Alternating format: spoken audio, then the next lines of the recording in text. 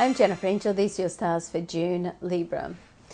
Now, in your personal life, last month, the Uranus and Pluto square, which affected everybody, but more so all the cardinal signs, of which you're one of, occurred in your 4th house and your 7th house. Now, the 4th house is all to do with your home, family.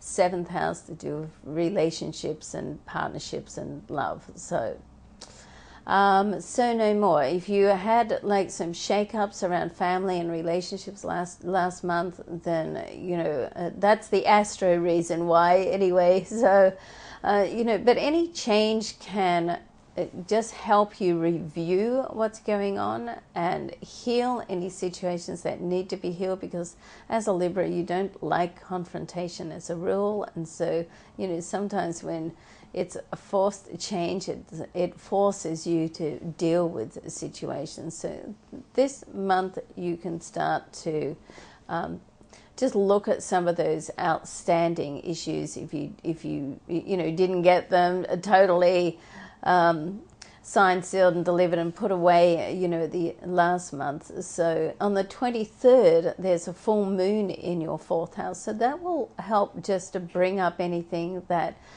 as I said, did not get totally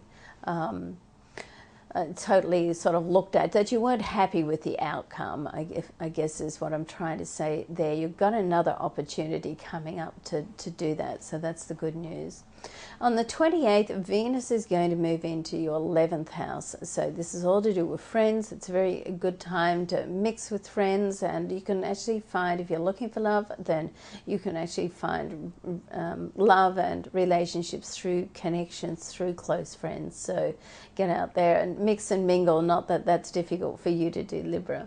Now, your professional life, in your 10th house, there's Mercury, the communication planet, love goddess, Venus, on the 3rd, and the Sun will move in on the 21st. Plus, Jupiter is going to move into this area of your chart on the 26th for a 1-year transit. Now, Jupiter is the planet of abundance and expansion. It's called the lucky planet, so it's a really great time for you coming up for business and opportunities around your career. So you want to watch out for opportunities and be proactive about it and go out for them. You don't want them to just pass you by.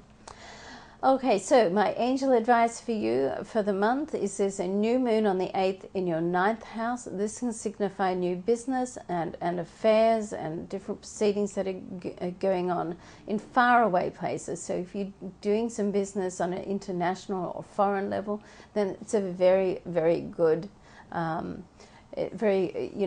good energy for that. Also great to learn a new skill or to do any study as well. Your lucky numbers for the month are 3, 21, 8 and 26, and there's space left there for you to put your own numbers in.